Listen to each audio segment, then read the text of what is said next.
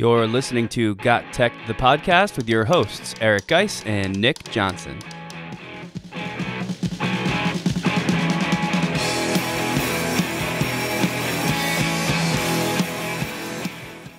Welcome back to GotTechED the Podcast. This is episode 121 called 12 Easy to Use AI-Powered Edtech Tools. In this episode, we'll discuss 12 awesome websites and apps that use AI to power what they do. We'll also share some ideas for how these tools can be used in your classroom. This is another episode you don't want to miss. Check it out.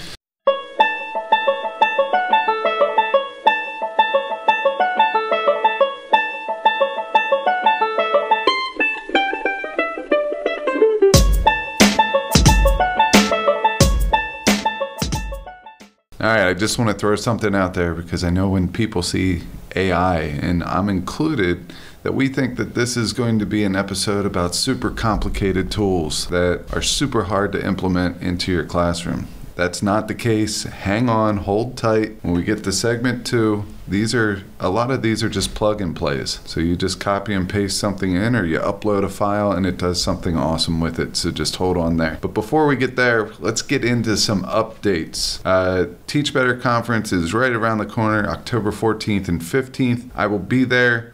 I will be presenting an Edtech Throwdown with a much more challenging person than Nicholas Johnson. I will be taking on the person that I am most scared of in this world, next to, I don't know, Eleanor Roosevelt. That's the first name that came to mind. Maybe I'm not even scared. I'm not sure, but she's throwing a lot of shade out there. You should be scared. At first, I was offended until I remembered who you were going up against, and we're talking about Stephanie Howell, of course, and it's awesome that she's going to meet you out there and do this. It's awesome that you get to go up against her, and personally, I can't wait to find out who wins. Really, it could be anyone's game. She is by far the most worthy opponent you could have in there besides maybe myself. So, best of luck to you. That's all I can say. I'm going to agree to disagree. I think she could probably take both of us down, but I am not scared, and I am not going to run from these Twitter tweets that say that I'm second fiddle. I guess that's a thing. I'm second fiddle. What am I second fiddle to? Do I play music? I do not. So yes, I would be second fiddle. So that doesn't even make sense. But I'm going to throw some shade her way on Twitter, all in fun and good games, especially when I know I'm going to win.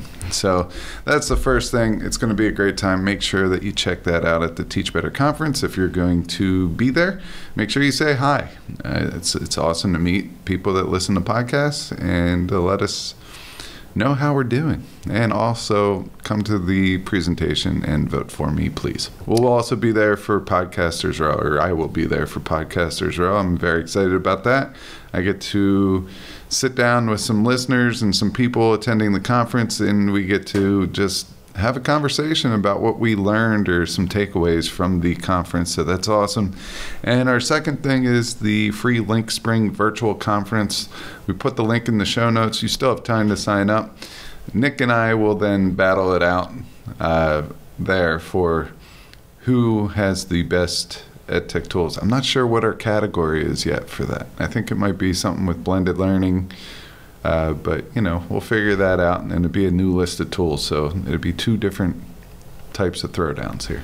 Yeah, a lot of really great PD stuff coming up. We also have in the works, we've tried off and on over the years to do various video series that come out on our YouTube channel, and sometimes we keep it up for a little bit of time, but of course podcasting is not our day job. We are full-time educators, and both of us have families and are involved in lots of stuff, so it's one thing that's kind of eluded us as like something that we are able to do on a consistent basis, but we're trying to bring it back because it is always something that we're interested in. So you can expect perhaps in the coming weeks to see some new video creations put out there by GotTechED the Podcast. These are some sessions that we're curating for teachers in various things to sort of educate them on how to use how to use Edtech tools like Canva, something we bring up all the time. And those recordings might become available. So there's nothing to check out yet, but I wanted to tease that for anybody who is thinking about maybe following us in some different places. And YouTube is one spot you can do that. Find us there, of course, at We Got Teched. This podcast is a proud member of the Teachbetter Podcast Network. Better today, better tomorrow, and the podcast to get you there. Explore more podcasts at www.teachbetterpodcastnetwork.com. Now let's get back to the episode. I think with that, is it time to get into some of these AI tools? Yeah, I think it's time, and I think I'll start off with Gradescope. Gradescope helps you seamlessly administer and grade all of your assessments. Whether it's online or in class, you can save time grading and get a clear picture of how your students are doing. So one thing I like about this AI AI grader is that it comes in 4 easy steps. The first thing is scan your student work in if it's paper, and then after that you're going to grade the submissions. So you're going to set a rubric up on the sidebar, and you're going to say if this math problem's worth 3, so how you set it up, the steps to get to your answer, and then your final answer. Maybe there's 3 points there. You could put it in there, and as you view each one, you could put in the score there, and you could also give some detailed feedback while maintaining consistency within each student's assessment there.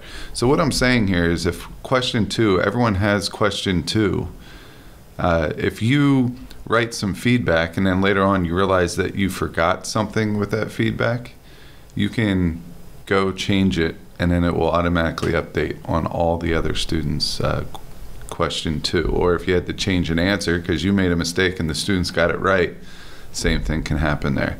After you're done with that, step 3 is to send and export the grades. They do work with a lot of LMSs, so you can instantly throw your grades over into some of the LMSs that they implement into, or you could have your own gradebook online within their system. And then the last thing is you get detailed analytics. So get per question and per rubric statistics to understand how your students are really doing. So if it is a digital assessment, you just upload them. That's super easy. If it is a paper assessment and you want to put them in, you could put them in just by scanning in the work into a digital file and throwing them in there. Yeah, this is crazy. This is a giant tool, and I'm not sure how it's eluded us for so long. If we have mentioned it before, it's been long enough that I've forgotten about it.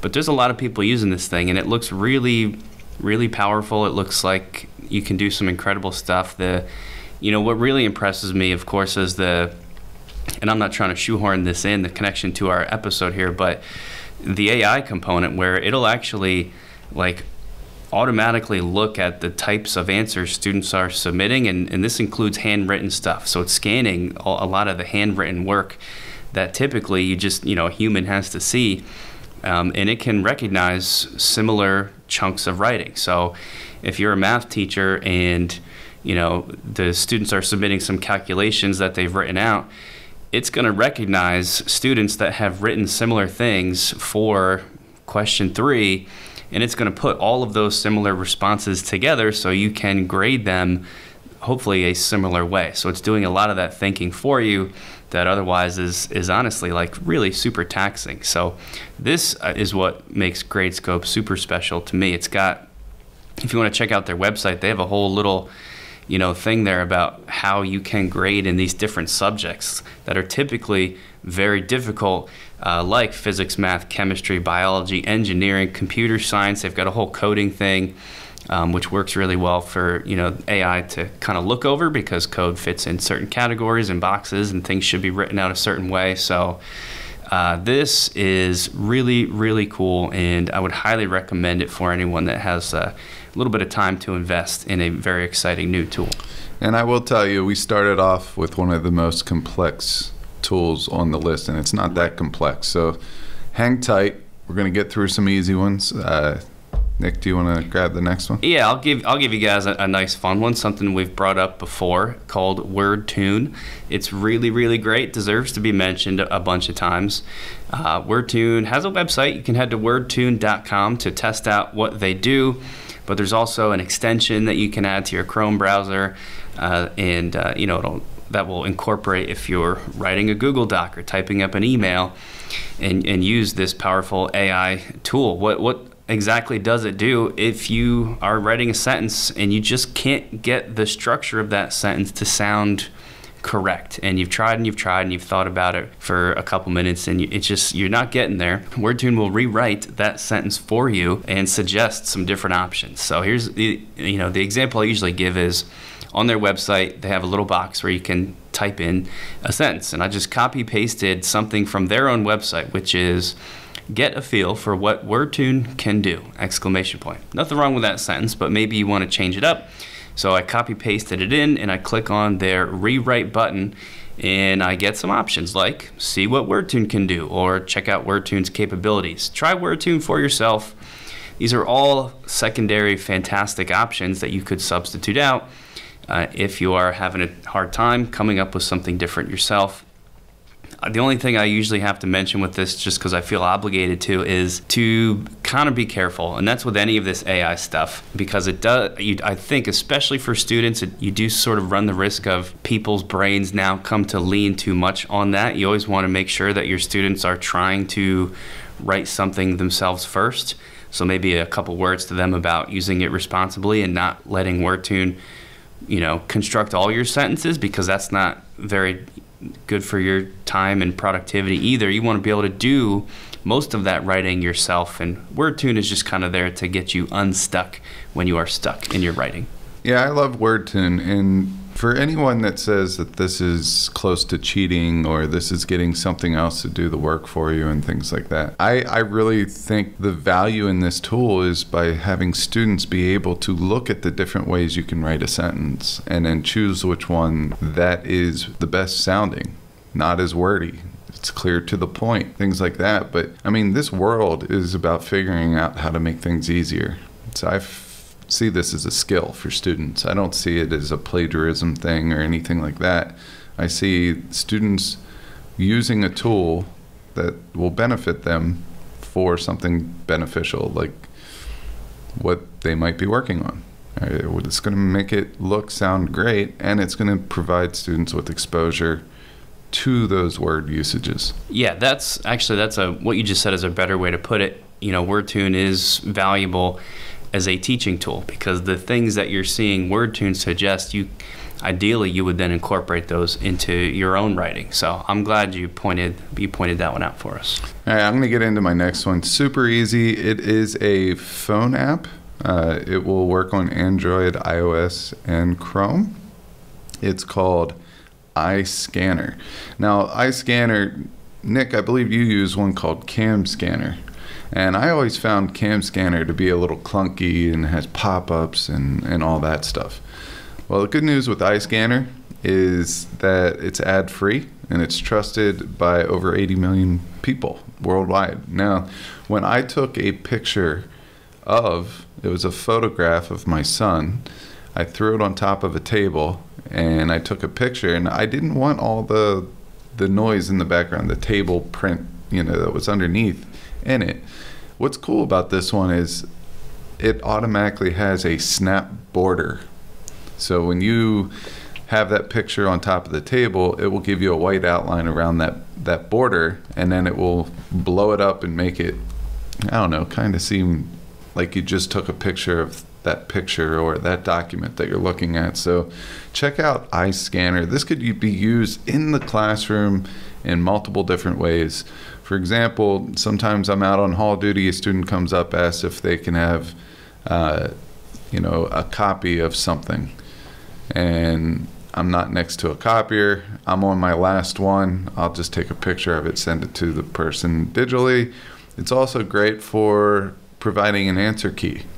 So maybe the students are working on it and you check a student's work and it's all correct and you don't have an answer key. You could just go ahead and hit iScanner, scan it, and that's going to make a PDF and throw it straight up onto your website so the kids can check their work, something like that. So this is a great one. I use these types of things, and you're right, I do use Cam Scanner, but yeah, the ads are rough. Cam Scanner is definitely trying to make as much money as possible, which I get. They have an awesome service, but it does kind of require you to click around some of those things, and it gets difficult to use. So I'm excited to hear about iScanner, because as far as productivity goes, one thing that I am doing more and more these days is I don't want any paper. Things that we used to run on paper in school and in our district, there's still some stuff that flows on paper, forms you got to fill out and actually physically hand to one of the secretaries or something else.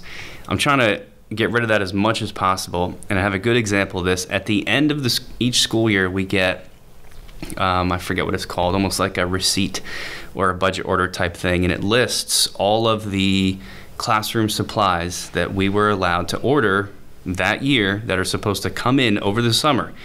And our job with this is to keep it until September. We get this piece of paper in like May.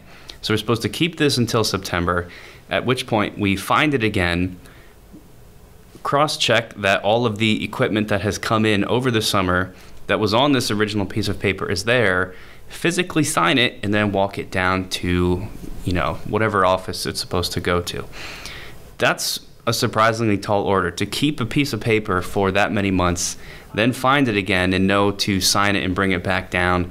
It's tough for people, and I know for sure that most teachers just flat out don't do it, and then it's that person's job to track down all those people. So for things like this, these pieces of paper that I'm supposed to keep but just look at 3 months down the road, 6 months down the road, what I started doing was scanning them with Cam Scanner, or maybe now iScanner, and I scan it in, email it to myself, and then I forward myself that email as a schedule send for, I think I did this particular one I'm talking about for September 10th or something. So I don't have to think about it. I don't have to keep the piece of paper. My brain completely forgets that it even exists. And then magically on September 10th, I get my schedule send email that I sent to myself 3 months ago, and there's that scanned image of this budget form. And sometimes in the email, I'll even put directions to myself, like, hey, don't forget to sign this and bring it back to so-and-so. And it just takes a lot of that stuff off my plate that's lingering in the background, and is a cool use of something like this if you're not running part of your day in this way. So that's a good one. I'll also add that if you've got an iPhone, the Notes app can do this too. So if you just open any new note, I think one of the options as you open that new note is to scan, and it will do what iScanner does and what Cam Scanner does. It does not have the quality. It comes out a little bit blurrier than the Cam Scanner ones do, and I'm expecting the same for iScanner.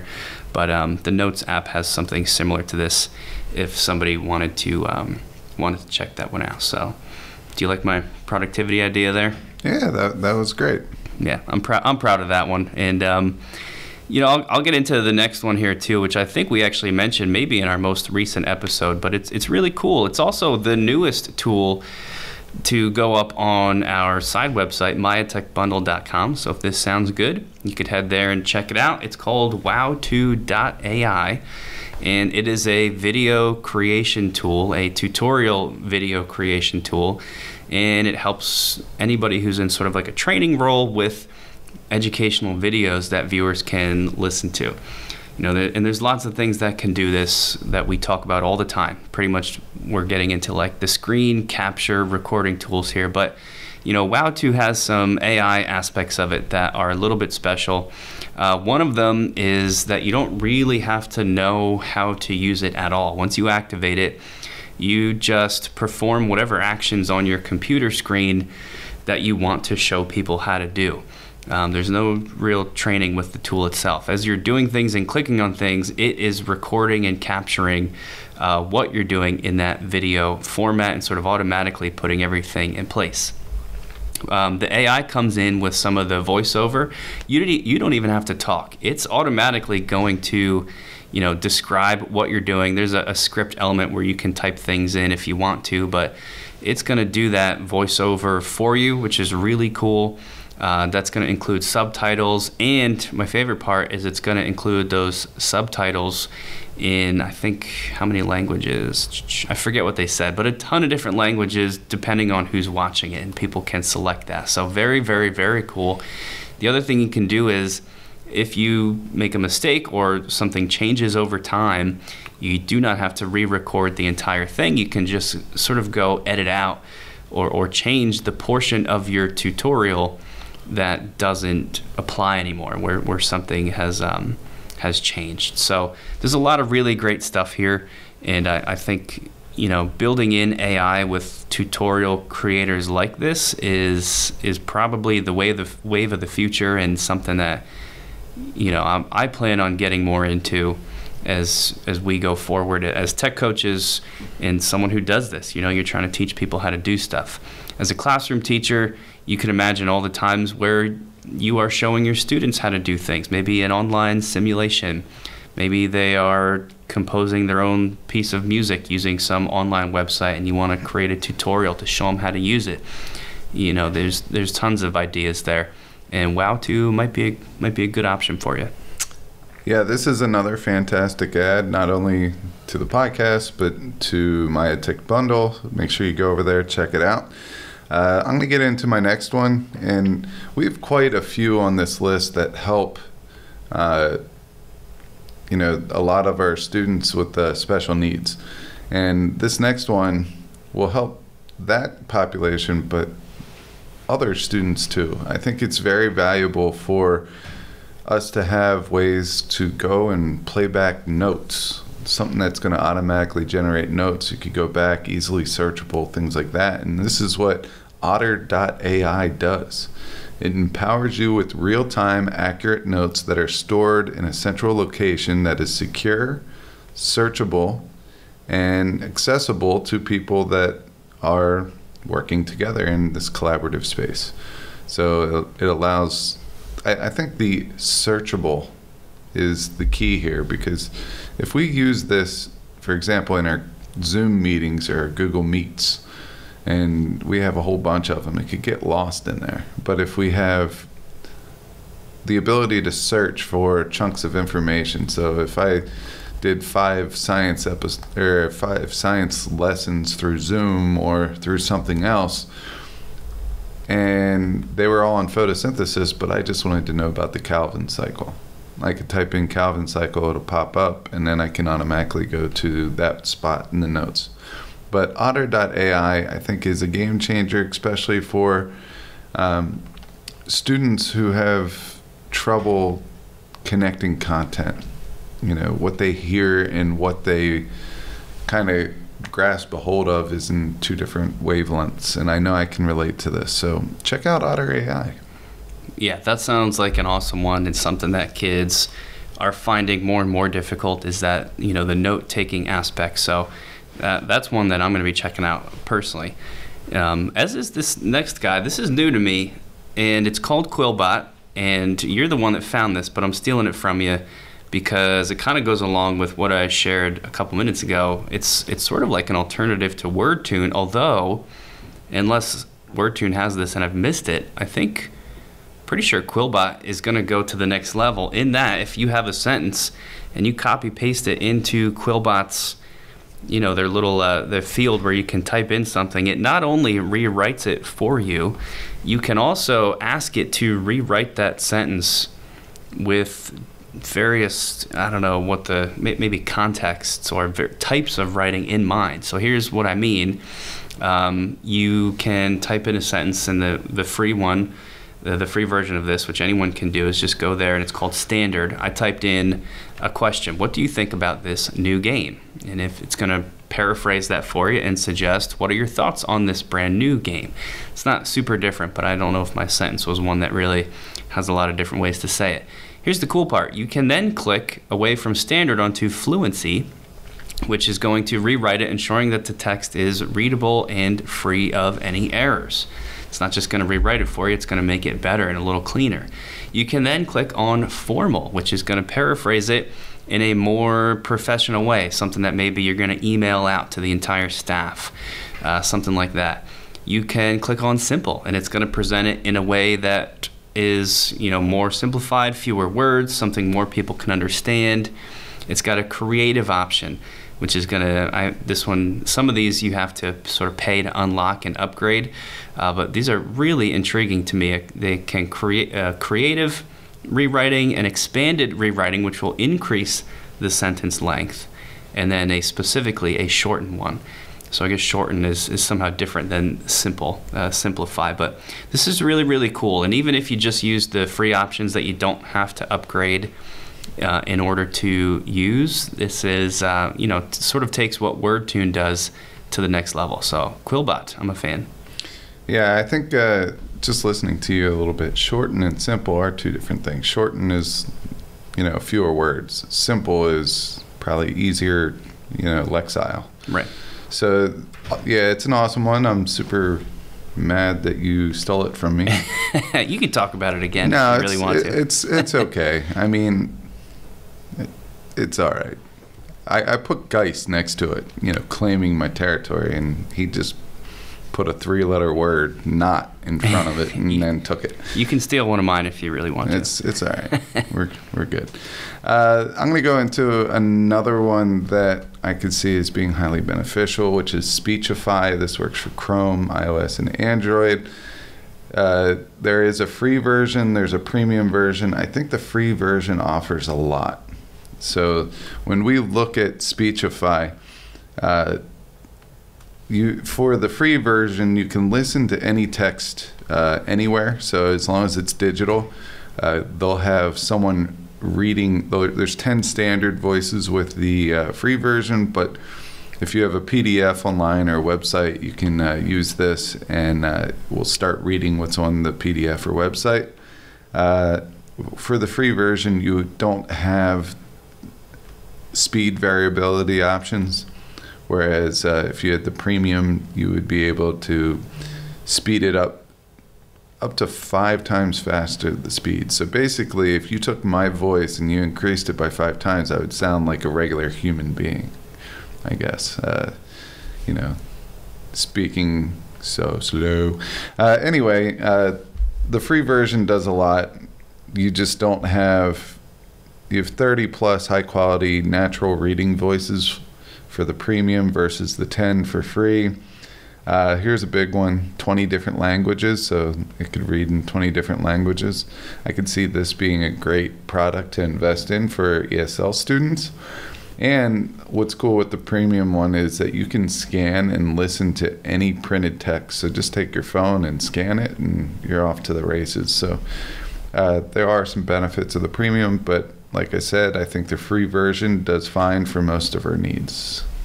This next one is really cool. It's going to meet the needs of a specific population, so this is not for everybody. But who it's going to help, I think it's really going to help those people. I'm talking about an app this time that you can download called Lookout Assisted Vision. This is really, really awesome. This app is designed for people with low vision or blindness.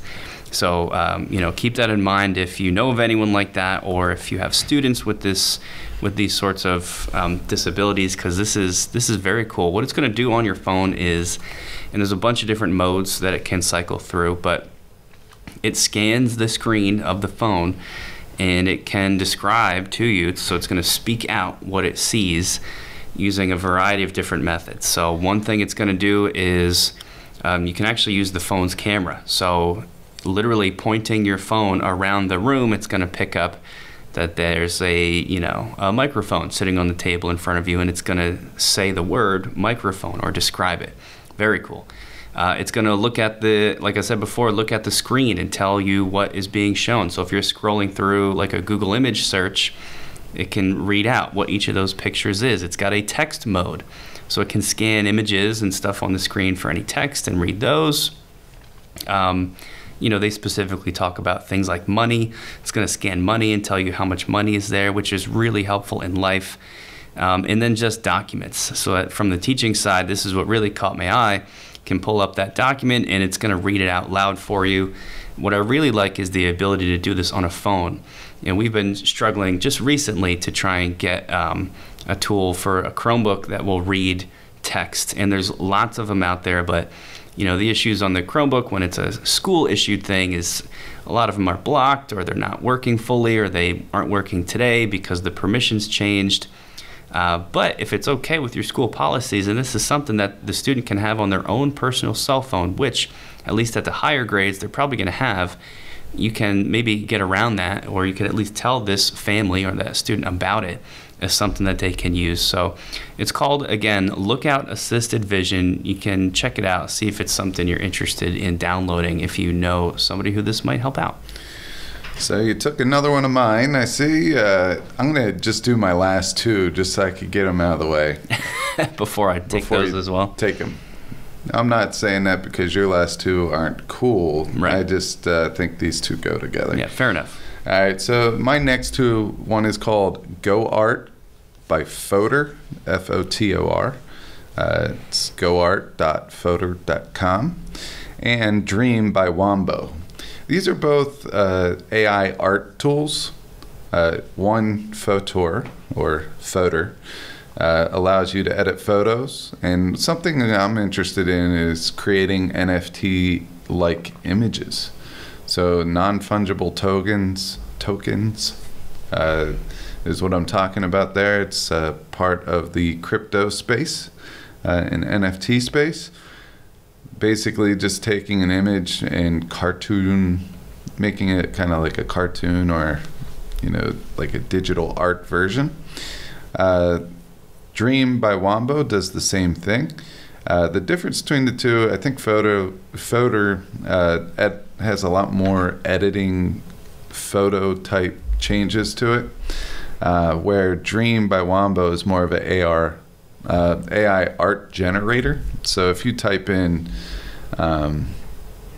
any type of combination of words, I believe this is what I'm talking about. Yeah. So if, for example, I'm typing in a enter prompt and I'm just putting in alien there, and then you just hit what type of art style do you want? Retro, futurism, analog, paint. I'm going to go with paint here. There's several others, and I'm going to hit create there, and now it is making an art to my specific style based on an alien. So I just made it. It's pretty cool. And then from right there, you have the ability to publish and also connect it to a NFT wallet, which is pretty cool. So you could just go through the process very easily to make an NFT right within this website. It's a lot of fun, especially Dream by Wombo. We were playing around with this together before the record today, and it's just cool. It's fun to play around with. I'm doing one. What did I just try? I typed in earth and sky, and then I selected the style like you talked about, and it generates an image. They're often pretty weird, which is half the fun. My earth and sky image is like like an aerial view of a field and some trees, and then like a dark sky with maybe a moon or a sun. I can't really tell. If you don't like it, you can click generate again, and it's going to cycle through some different options. And you're going to have to get creative how you can use this in the classroom. If you're an art teacher, it's a little bit easier because obviously that's what it's geared for. You can maybe use this as the seed of an idea for something to come. And if you're a regular classroom teacher, that's where you're going to have to really think about the application of this. But if nothing else, it's cool to check out. And then the NFT connection in Fotor, if that's how you say it, is really, really fun. So I love those, and I'm glad you got to share them. And it kind of fits that you just did two art ones, because I'm going to end it with two that are focused on sound, because there's lots of these things out there as well. I'll start off with one that is called NSynth Soundmaker. I'm pretty sure that's how you would pronounce that, NSynth Soundmaker. This is cool, especially I was thinking about it for me and you in our podcasting class that we teach, because right now we have a student who is doing a podcast that is a story, right? It's a storytelling podcast, and she wants to actually bring in some sound effects. And you can find these things downloadable online, but anytime you're getting stuff off the internet, you got to worry about, do I have permission to use it and post it, or do I not, right? And with NSynth Soundmaker, you can create your own unique sound effects that in theory have never been created before. If you go there to check it out, and the link is in our show notes, or just obviously Google the letter N, Synth Soundmaker, it's got these two spinning wheels, and on each wheel you can cycle through different types of sounds, like trombone, harp, marimba. I don't know if you can hear some of these as I'm going through right now. I'm not sure if the mics will pick it up. This is marimba, there's flute, all sorts of different instruments. And that's just one of the wheels. And then the other wheel is different things like a dog, a cat, thunder, there's a cow, a goose, just different sounds. And then beneath that, there's a little slider bar where you can select, because what's going to happen is these two things you're selecting. So right now I've got marimba and cow. It's going to blend those two sounds together. So a marimba sound combined with a cow mooing. The slider bar lets you select how much of each. So it's automatically set to 50% cow, 50% marimba. You can slide it so there's more cow, less cow. And then beneath that at the way bottom are some piano keys, and it plays the combination of these two sounds as different notes on the piano as you hit them. And it just makes some really, really interesting, weird, cool stuff. It's fun to play with. Any kind of audio that you're working with in your classrooms, if kids are making their own videos, you could throw them this option as a way to get some cool, unique sound effects that you have made, and you don't have to worry about, stealing someone else's. So N-Synth SoundMaker, really awesome. And then sort of the partner to that is our last one for this episode, called SoundDraw, with just one D, sounddraw.io. This is a similar thing, but for music. So if you want some music for something, a video that you're creating, and again, awesome for student projects, and you don't want to have to worry about, do I have the rights to use it?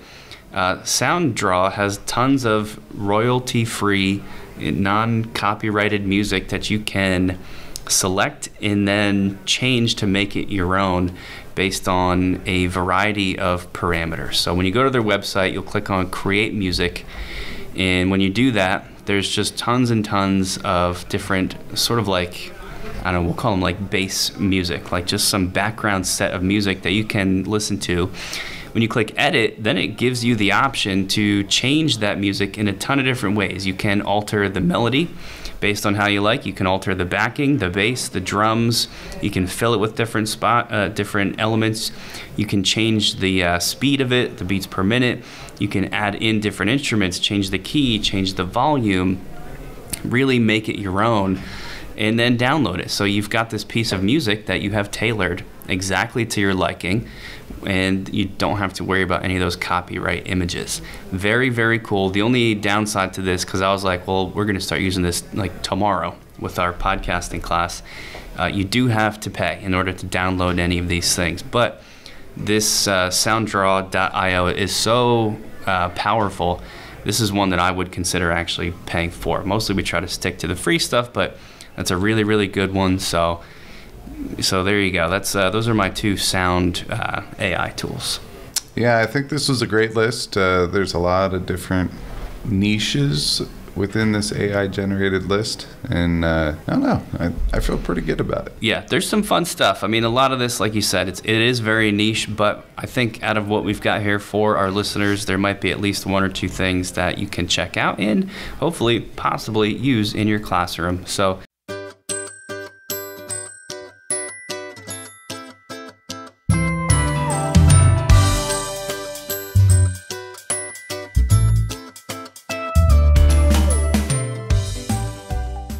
that's going to wrap it up for this episode of GotTechED.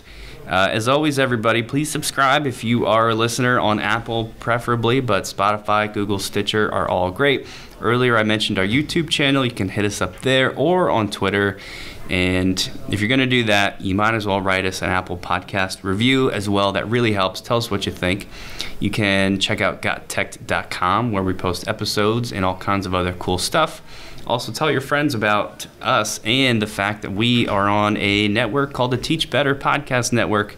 It's just a giant connection between tons of really cool educational podcasts, and you can find them by Googling the Teachbetter Podcast Network and seeing what pops up. Thanks for listening.